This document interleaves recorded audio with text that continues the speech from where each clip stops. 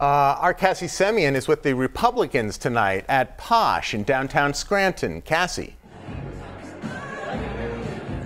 Good evening, Scott and Corey. Yes, supporters are starting to filter in. As you can hear, the music is pretty loud. They've been partying since the polls closed at 8 p.m. tonight.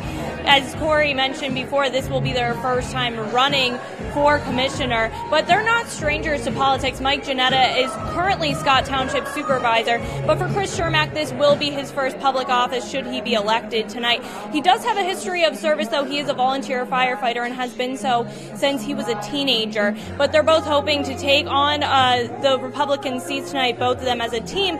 But no matter what, one of them tonight will be elected Lackawanna County commissioner. So as we're hearing right now, they're watching the returns at their headquarters downtown, and they should be expected to be here at Posh within the next hour or so.